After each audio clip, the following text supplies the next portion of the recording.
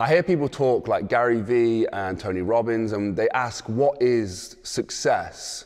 What's the definition of success? And a lot of people settle on the same answer, and that is happiness.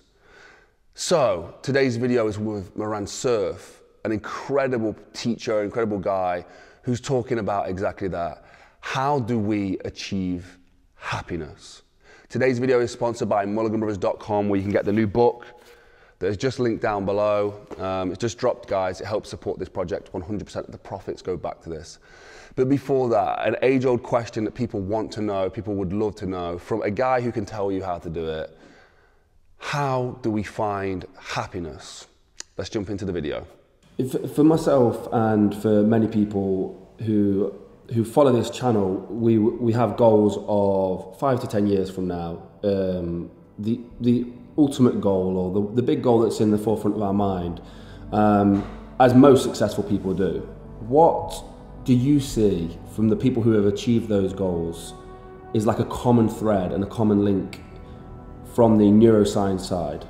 It's a great question. So I would say if people have been given diaries and questionnaires for a while where they were asked what do you want in life, I would boil down the answer to one word: happiness. That's the thing that most people say they want. They just have different theories on what would give them that. If you ask people, okay, what would make you happy? A lot of people think that money makes you happy. They list in the top 5 things, money. Other people say relationship, like if I just married the woman I love, or if I just found the guy that I dream of, or if 2 of us would have kids. That's another big theme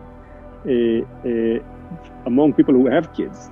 Usually it's when the kids leave home, when we get time for ourselves again, finally when we retire. So there, depends on where you ask a person, you get opposite answers. Like, I want kids or I want to out of it. But either way, people have theories on what will make them happy. And unfortunately, most of the theories are not true. There's a name for that in psychology. It's called the treadmill effect. You walk towards a goal, you get there, and you actually realize that you're in the same place that you were before, because it's not it.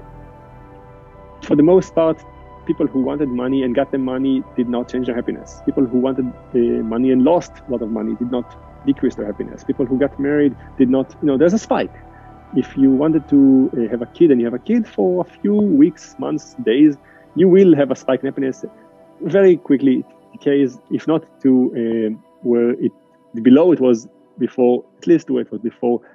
So I think that the goal of happiness is probably shared among all your audience members and viewers. How to get there is a different thing. And science can tell you, first of all, what doesn't get you there. The things I said before, money, kids, relationships aren't. What does? And those are sometimes mundane things people don't believe in, or even if they believe, say, yeah, come on, but not me. Like, I will need the money, or fine, but I'm not willing to do it. And for give an example, sleep, high quality sleep. If you go to sleep every day in good time and spend many hours and not use alarms and so on, you're going to be happier in the days after a lot more than if you made $1 million. Sounds to most people, not me, but the diaries we ask people to report their stats. Exercise, if you like, healthy living actually contributes to happiness a lot more than a lot of things that are external. And in that sense, I think that if there's one take-home message for your audience, is that they're probably aligned on the one-word answer, which is they want happiness, or some people see it as the reverse, say minimize suffering. But either way, that's what people want. That's probably true for a lot of people. How to get there requires a little bit of work on knowing what's the right goal and how to get it.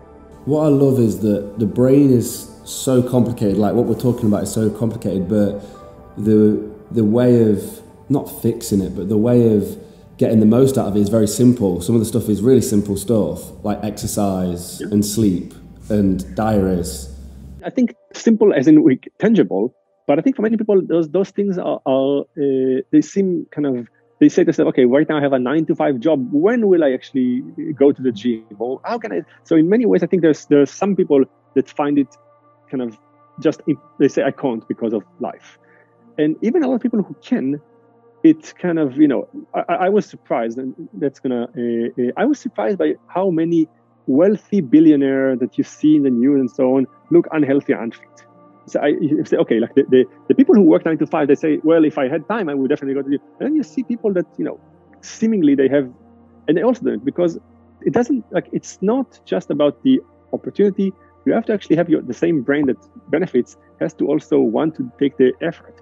And a lot of us know different scientists, billionaires, are living in a world where it's very hard to do the right thing. We live in a world that's complex. There are so many options, so many things, and a lot of frictions and a lot of barriers to getting simple things, some by design and some just because the world is rich of things. In theory, no one should be hungry in the world right now. There's abundance of food, but there are people who are hungry. And that's because of politics, and that's because of like the kind of way we created the world. And even among the people who live in, say, the US, where I live right now, because even though all the options are there and it seems to be just go and choose, like the world is your oyster. We created a world that every restaurant has everything. That actually doesn't work with our brain that likes simple things, easy things, and that's why we might not choose the right food in the restaurant, and we might not go to the right restaurant, and so on. And rich or poor, smart, stupid, healthy, unhealthy, we somehow all live in a world that doesn't make it easy for our brain to do the right thing. Yeah, I mean, it is one of those things where we see people at the heights of success and we just assume that they've got everything sorted out and everything's fixed for them, and they must have the answer to life and to the brain. And yeah, it's so easy to assume that. The last one I wanted to ask you about is just the journey of what we perceive as success. For me, I've always said it's not the idea of having the Oscar or the dream studio or whatever it is, or the money. It's the process in between for me that's always given me happiness and made me feel not successful but content. Does that go back to the point of what you was just talking about? Is it's finding happiness. It's not that result. It's not that $1 million in the bank account. So I'll say two things. I'll give you the negative, also give you a positive, like something that. So yes, the negative is that for the most part, people have wrong theories and wrong models of what will make them happy, and they spend a lot of time and energy going there. And if they succeed in getting it, they realize it wasn't what they wanted. And if they fail, they constantly live their life thinking, oh, like it didn't happen to me. Either way, a misery. Like no matter what, you're not getting happy, which is the goal that you actually have. So on that sense, I think pretty gloomy kind of answer. I'll give you the positive version. First of all, many people, if you ask them about kind of happiness, they have a kind of a theory. When I'm going to be happy, I'm going to be just happy all the time, smiling, like kind of a cartoon character in a kid's movie. The reality is that it's not how happiness looks. It's made of moments. And in that sense, many people, if they kind of pause and look at their life, they realize that they're already close to being there. It's just that they're not aware of it. Like I think there are studies on like people being asked, how happy are you moment to moment? Turns out that most of us are kind of able to find joy in small moments, like when something nice happens. And in that sense, if you kind of lower this expectation for like peak happiness continuously forever, you realize that you're already close to there, and with a few tweaks, you can get more of it. So that's kind of one positive in just remove the label of I want to be happy, which is me being on a high constantly forever. That's never happening to anyone. When you get there, you just get used to it, and that becomes your norm, and suddenly something else. Never. So, okay, that's one. The other thing is, of all the things that I could kind of recommend that give you the experience of happiness moment to moment, like you don't need to get to a goal, it's relationship with people.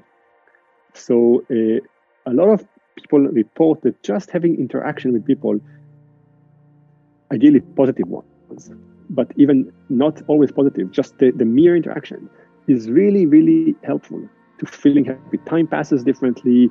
Your brain processes information differently. You have to tell your story and load memories and change them. All of those things are enough to actually affect our brain positively. So if you're looking for a way to kind of right now get this long-lasting feeling of happiness that people imagine, I would say focus on having positive relationships in your life that you cultivate and interact with often, and you will, when you look back at the last week and you say, okay, what happened? You say, oh, I was happy 90% of the time, and because I spent 90% of the time with people, and that would be closest to what people have in mind as a theory of happiness. Thank you so much to Moran Cerf. For me, it is a pursuit of happiness. And I know it sounds cheesy, but that's exactly what it is. The journey of trying to be successful is what I enjoy the most. It's what makes me happy.